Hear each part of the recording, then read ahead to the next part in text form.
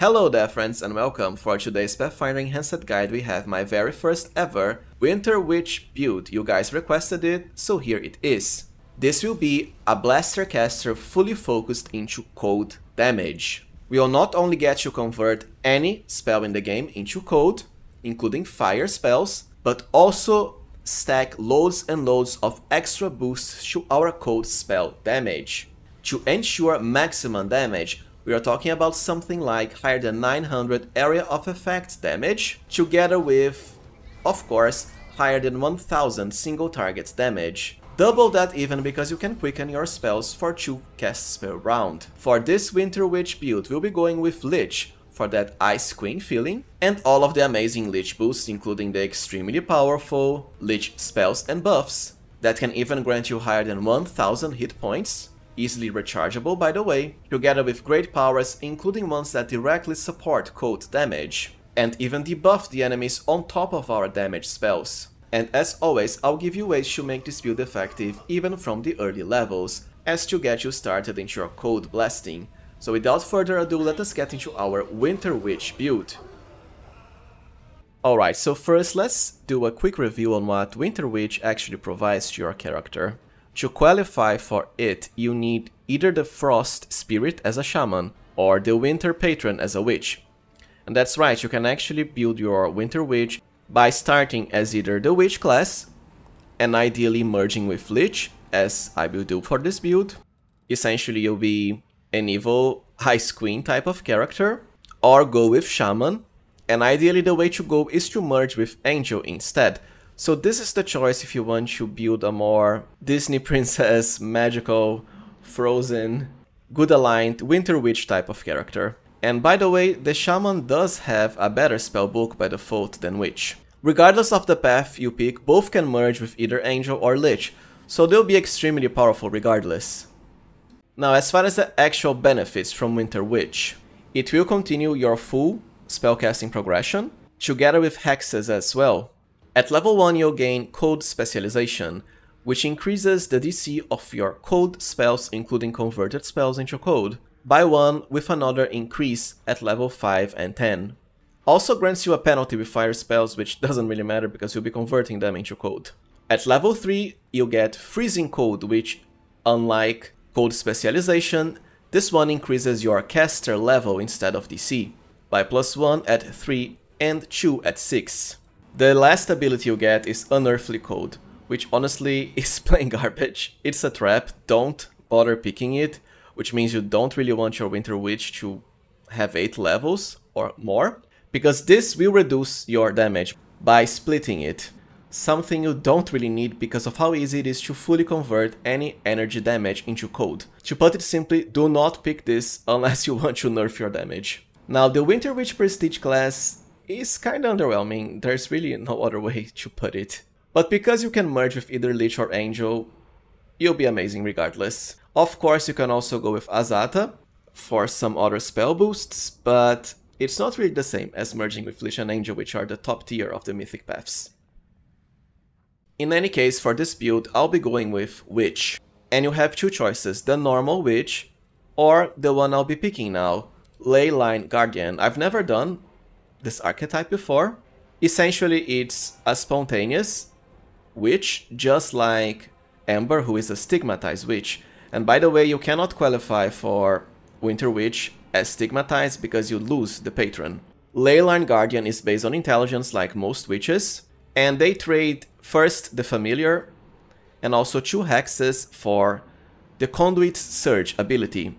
This can increase the caster level of your spells, which results in higher duration, but most importantly more damage, especially for the uncapped ones, like Chain Lightning and the Lich spells.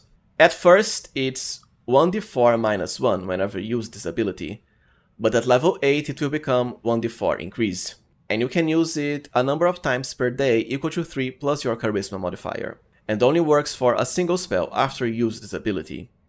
Now whenever you cast the actual spell boosted by this, you'll have to make a Fortitude save or become staggered. This can be slightly annoying early game, but eventually at around level 7, Divine Casters can just buff you with Freedom of Movement, which makes you immune to staggered, thus utterly bypassing this penalty.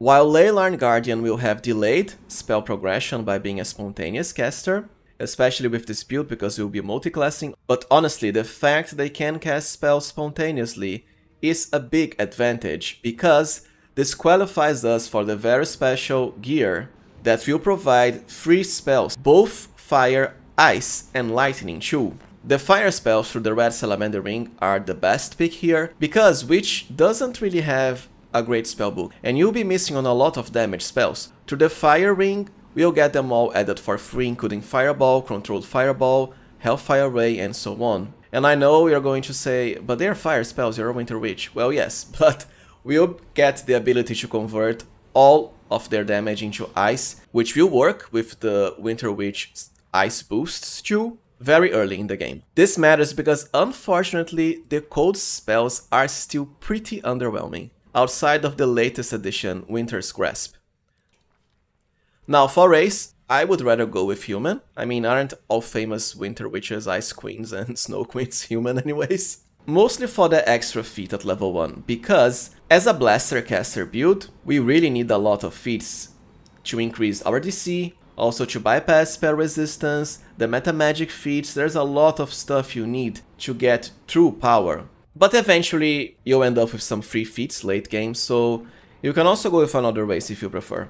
For the background, the classic Street Urchin and Pickpocket for the bonus to initiative, which really matters for this character. The faster you can act, the faster you crowd control or debuff enemies through your hexes, or just annihilate them with your cold damage spells. Plus, as a Leyline Guardian, we won't get the Familiar, which can provide extra initiative, so this is a way to make up for that. For ability scores, Intelligence is the way to go. 19 is enough at character creation. Then I would go for 14 Charisma.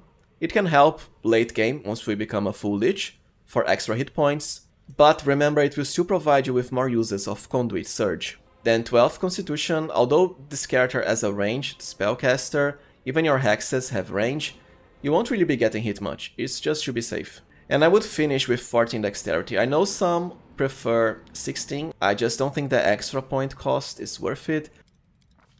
For skill points, because of our high intelligence, we'll get to specialize into a lot of skills.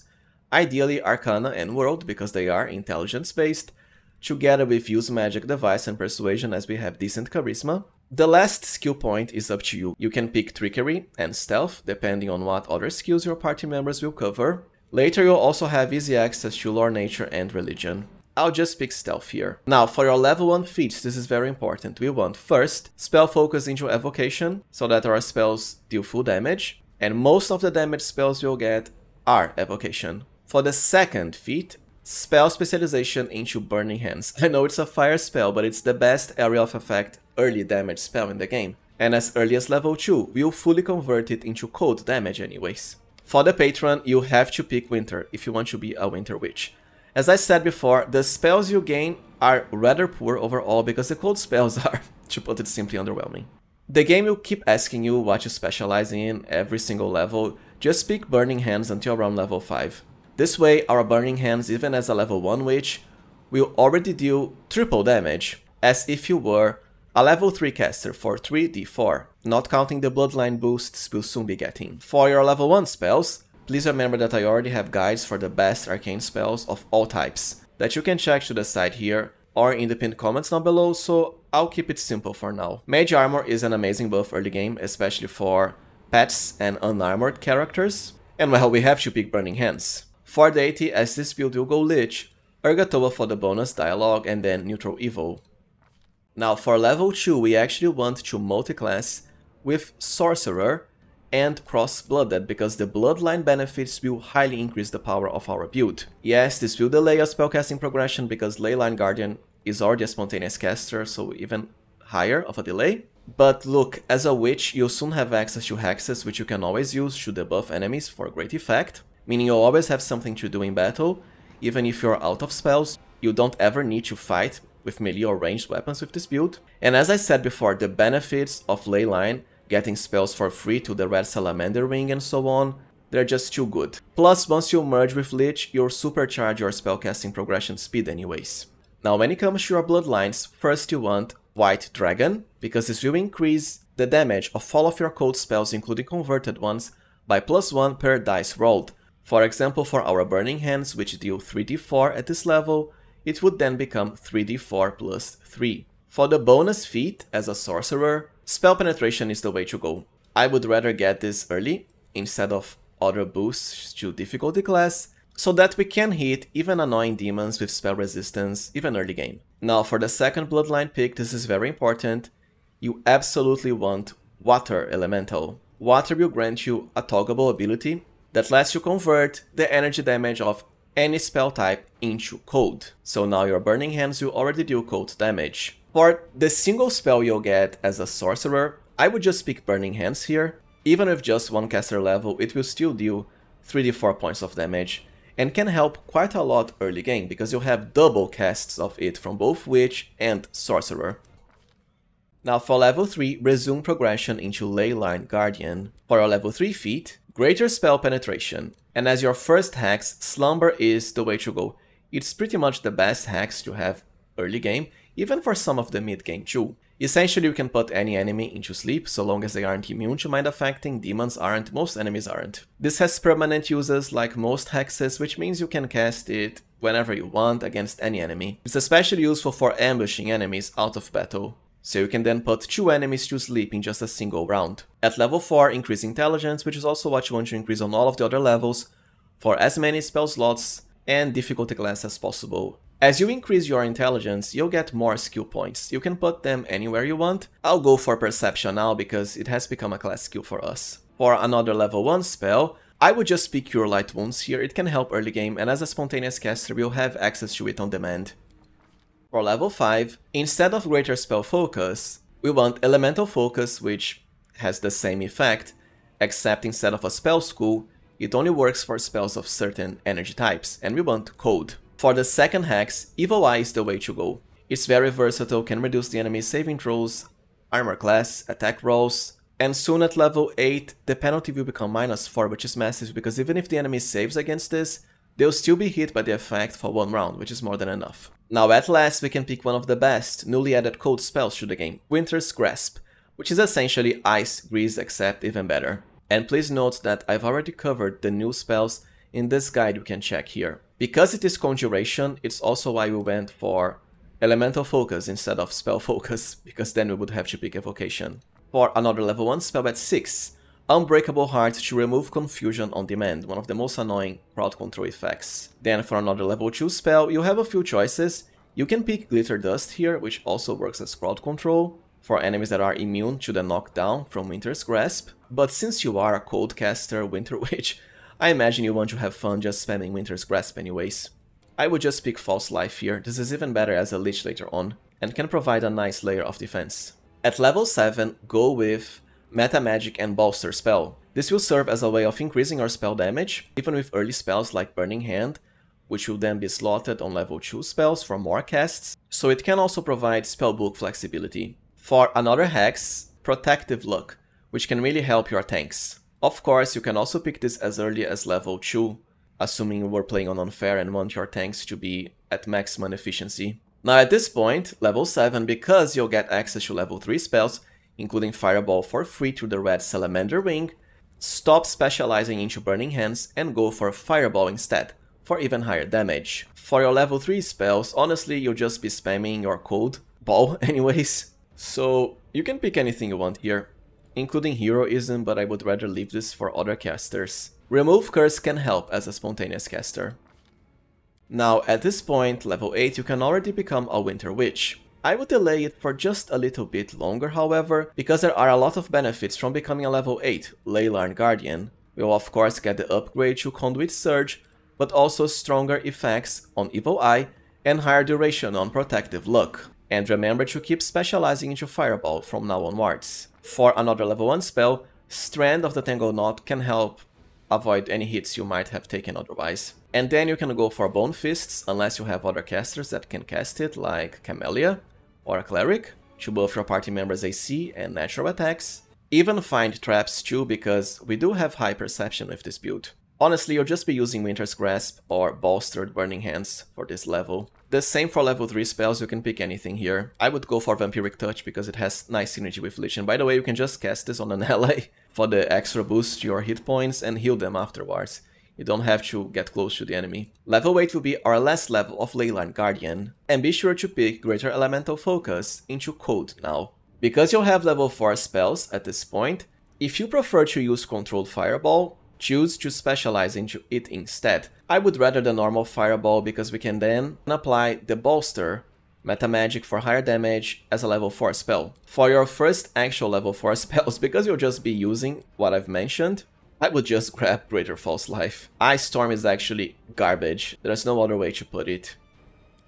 Now is when I would start progression into Winter Witch, level 10. For another level 2 spell, you can pick anything, once again. The same for level 3. Anything as an extra level 4 spell too. Death Ward can help as a spontaneous caster, so you'll always have it on demand whenever you encounter undead enemies to prevent level drain. Also do note that at this point, level 10, you'll be merging with Lich at Mythic level 3, which means you'll get a massive boost to spellcasting, so you'll go from level 4 to level 6 spells right at once, including getting access to all of the powerful Lich spells. I know it says Lore Master in the screen here, just ignore it, we'll be picking it later. For level 11, Greater Spell Focus into Evocation, so now we have double boosts to our code spells, from both Elemental Focus and Spell Focus. For another hex, I would go with Fortune.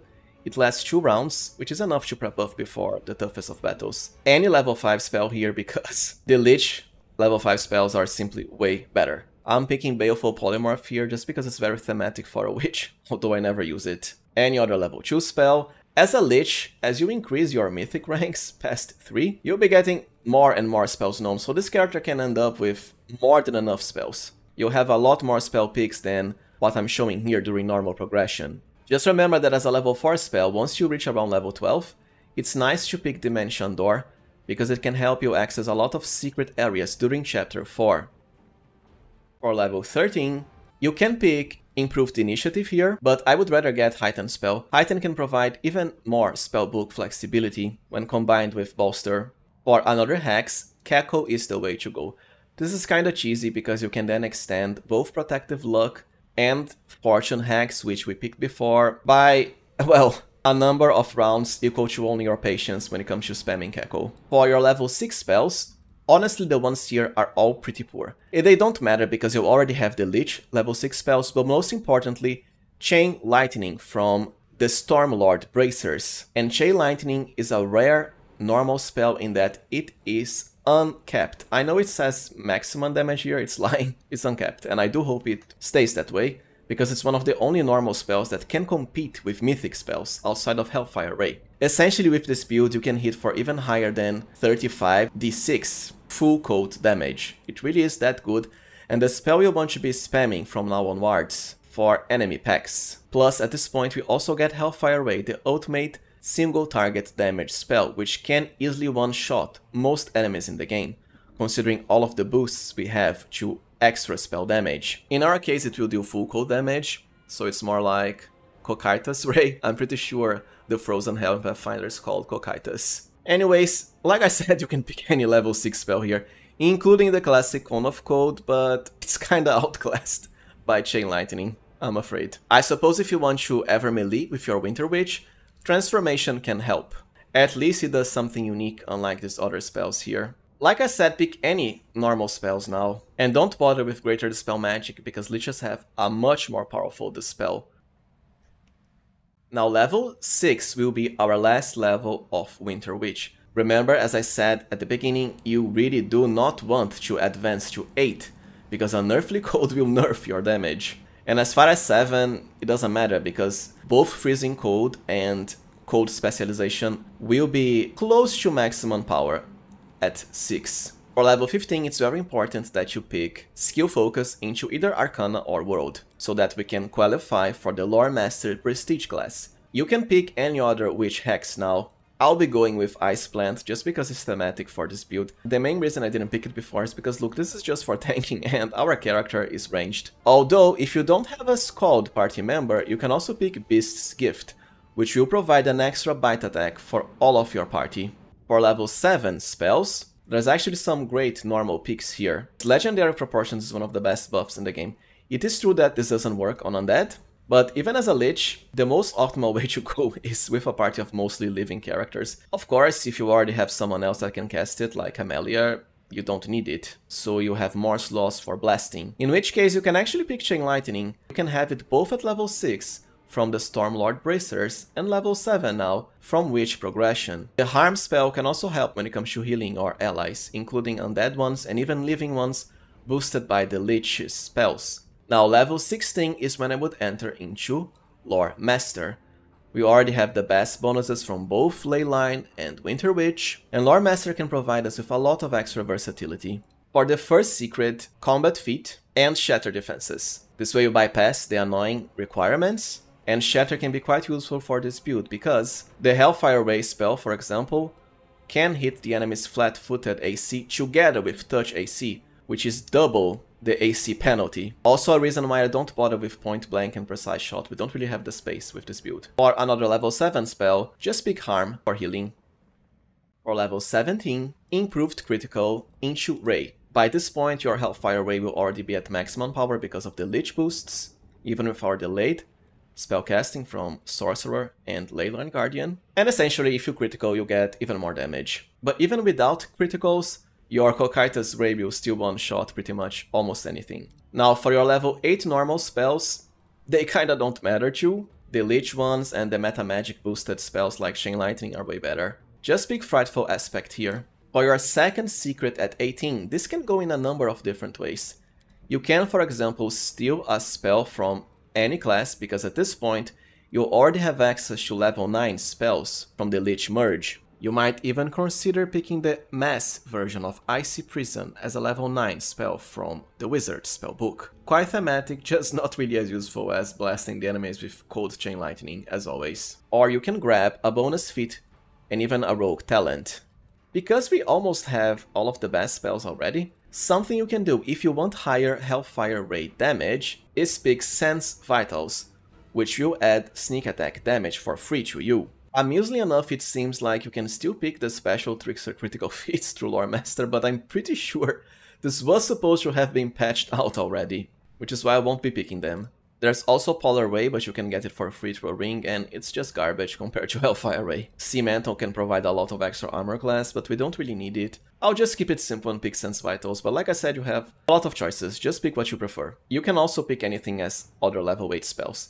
Or level 19, Improved Initiative. Or you can delay Heightened Spell for now and pick Improved Initiative at 13. For your normal level 9 spells, Mind Blank Communal is the must-have here, because it will let your characters bypass True Seeing from enemies, so that your concealment effects will be at full power. For your last Lore Master secret at 20, once again you can pick anything you want. If you want more attack bonus and melee damage for your Winter Witch, you can go for Divine Power from the Cleric list. I'll just keep it simple and go for a Rogue secret. Of course you can pick another feat, but I would rather a talent and get the Familiar, because I think it's kinda sad that we don't get a Familiar as a Leyline Guardian. And then Hair for the bonus to initiative, but as I said, it's not necessary, go with anything you want. For your last level 9 spell, although as you increase mythic ranks as a Lich, you'll get a lot more. Well, pick anything you want. Polar Midnight is kinda garbage, I'm afraid. But it is a cold thematic spell. Heroic Invocation I would rather leave for Darren. Foresight can provide nice bonuses to armor class for tanks.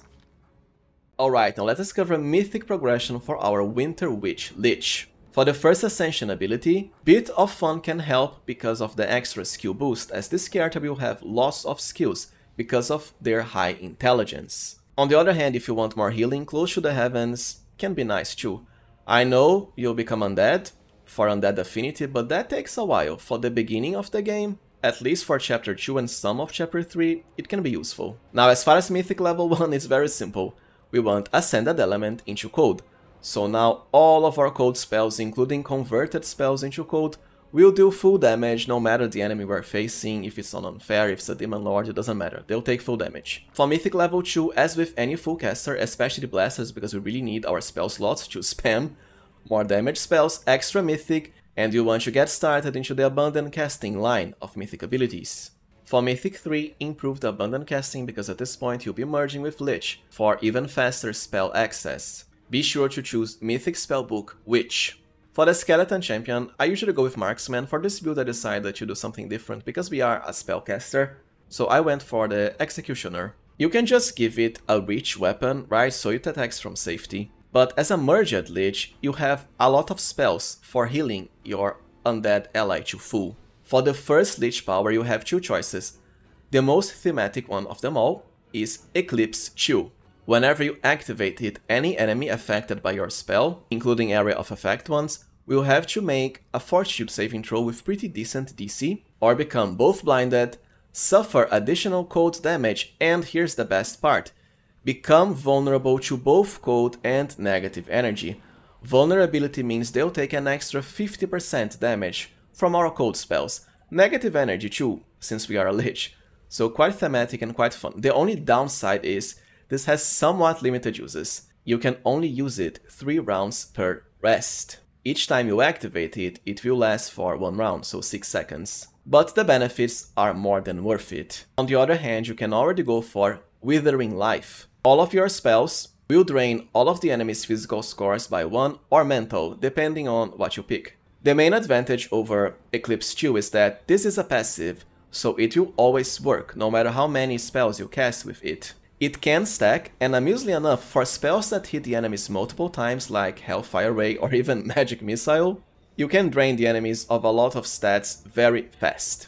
So the choice is up to you. The one you don't pick now, you'll be getting at Mythic 6. I'll be going with Eclipse Chill first. Some bosses are immune to ability damage, which is kind of annoying. Not to Eclipse Chill though.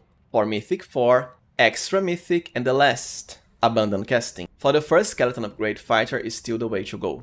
Then as a bonus combat feat you might as well pick Outflank, which is always useful for melee characters, and our Skeleton Executioner will be at melee. Sadly for weapon focus, it seems like they only have the simple weapons here. I think it's bugged. So nothing you pick here will matter.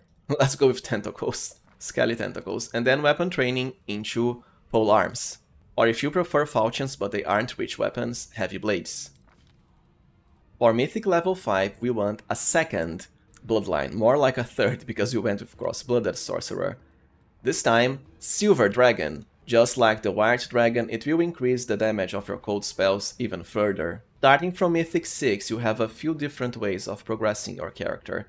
You can get Extra Mythic and then go for both Enduring and Greater Enduring spells if you want your buffs to have maximum 24 hours duration. I don't think Mythic spell penetration is needed because we have a high boost to caster level from Lich. You can of course pick Mythic spell focus and evocation, but it's just a +1 to the DC. I would actually for this build School Mastery into evocation because it will increase the damage of our cold Chain Lightning even further. As I've mentioned before, it's uncapped. And you can potentially also use Expanded Arsenal into Necromancy, so the Necromancy gets our evocation boosts. I just don't think it's needed because look, the Lich spells, most of them anyways, they still do their most important effects even if the enemy saves.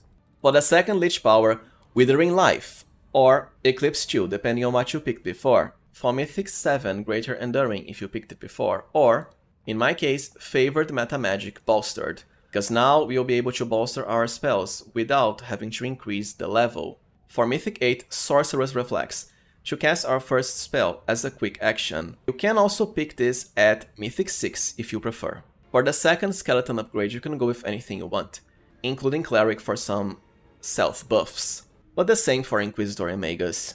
For Mythic level 9, I'll grab Last Stand just in case. I think it's really cool for a Lich to never die. The last Lich power is up to you. I'll pick Fear Control just because of how versatile it is overall and can help you hit with your Hellfire Rays.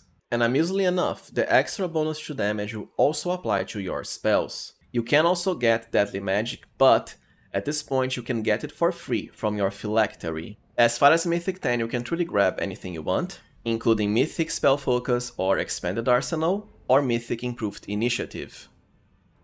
Alright, now let's discover gear for our Winter Witch Ice Queen Lich. For the amulet, the new best item for Blaster casters is the Legacy of the Last Azlanti Talisman. It has a lot of unique effects, but the best one for our build is the third effect. All of our elemental spells, including cold, will deal an additional 2 points of damage per dice rolled, and this will stack with our dragon bloodlines too, and your cold spells will also get a +2 boost to their DC.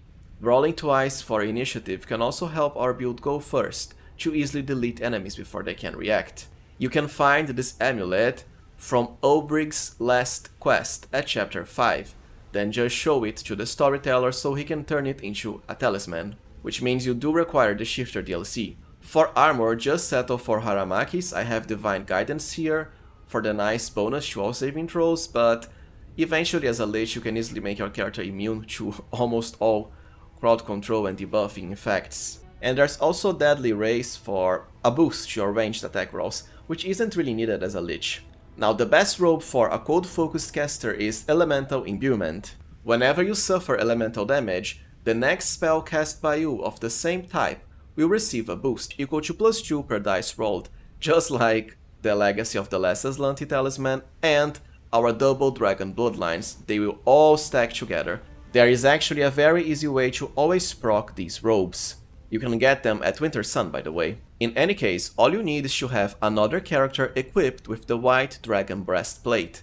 This item has a cold aura that will damage anyone, including allies, within 5 feet of the wearer for 2d6 points of cold damage, which you can and should easily become immune to as a Winter Witch by just casting the Resist Energy Communal spell together with Protection from Energy Cold. The range is pretty short, just 5 feet, so you'll want both your Winter Witch and the character equipped with this to be very close together at the start of battle at least. Just go to the battle formation, then have the character equipped with the armor, my Scald here, put them on top of your Winter Witch, so that whenever you move, you end up close to one another. Now just initiate battle, wait 1 second, and there we go, we already took the cold damage, thus receiving the bonus from the Elemental Imbuement robes, which is this other +72 here.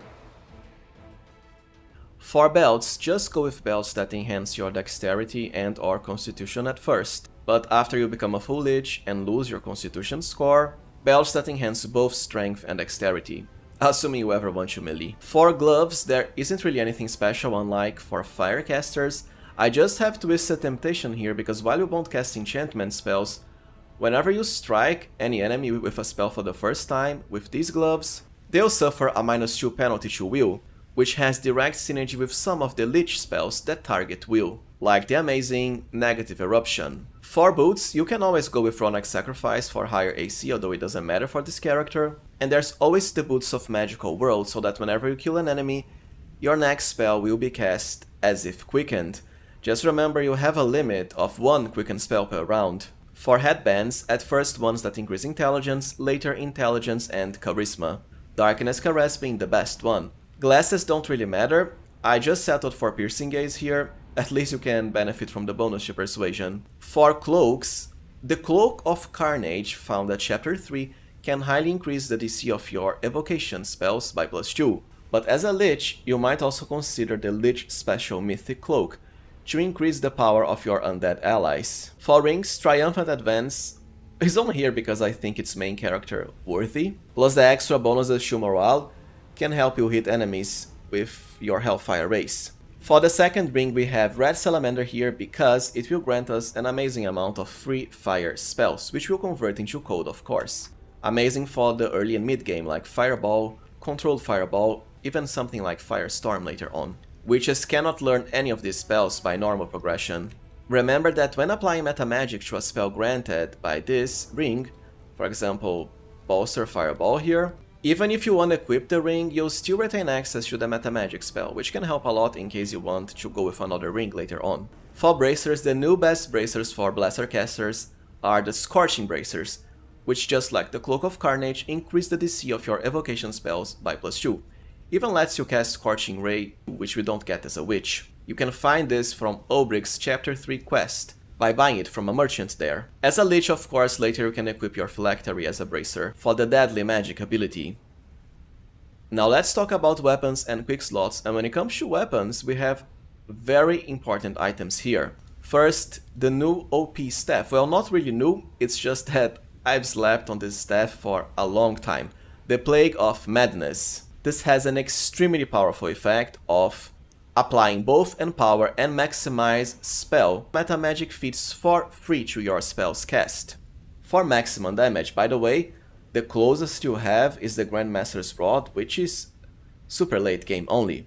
Plague of Madness can be found right at chapter 3 from the Wicked Dope Crusade relic by turning it into a staff. Now here's how this staff works. Whenever you cast the same spell 3 times in a row, your next spell will become both empowered and maximized. It might seem annoying to get this effect, but it's actually very easy through this neat little tip. What you want to do is select a cantrip, any cantrip like buffs such as resistance, then cast it 3 times on your character. It has to be the same cantrip. So just cast resistance 3 times, and that's it. The next actual damage spell you cast, like Chain Lightning, will become boosted by this staff. And get this, you can even change the Plague of Madness staff after casting the cantrip 3 times into something else, like Fiery Spellweaver for higher damage, and still retain the maximize and empower benefit. Because of how extremely easy it is to cast any cantrip 3 times before battle starts, they are infinite uses after all, you essentially get free empower and maximize to any spell once per battle. It really is that amazing. As I've mentioned, we also have other nice staffs. Fiery Spellweaver will increase the caster level of any of your spells, no matter the school, great for the Lich spells which are uncapped, and also Chain Lightning for the same purpose. You also have the Quarterstaff of the War Mage for the huge bonus to DC +2 of all spells, and to spell penetration as well. Remember, after using Plague of Madness, you can swap it to another staff. But for the next battle, if you want to benefit from Plague of Madness again, equip it once more before casting the cantrip 3 times, and repeat. As far as Quickslots, it's mostly about meta magic rods to further increase our damage, especially when you combine it with the Plague of Madness, so you get even more uses out of them. Greater Quicken, for example, is amazing, but not that needed once you get Sorcerer's Reflex. Grandmasters, of course, so that we have Empower and Maximize for 2 spells in a row, one with Plague and the other through the Rod. And extend meta magic rods just to increase the duration of your buffs, including powerful Lich ones like Eyes of the Bulldog for the level drain aura. The Skeletal Finger is quite handy to have too, because it has unique effects for a Lich character. And of course you can always give your Ice Queen a pet through the Triceratops statuette. Well, alright friends, so this was it for my Winter Witch Snow Queen build. If you found this guide useful as always, please remember to like and subscribe, and also consider becoming a channel member, especially if you want to request new builds just for you. Your support is highly appreciated. Thank you for watching, and see you next time, friends.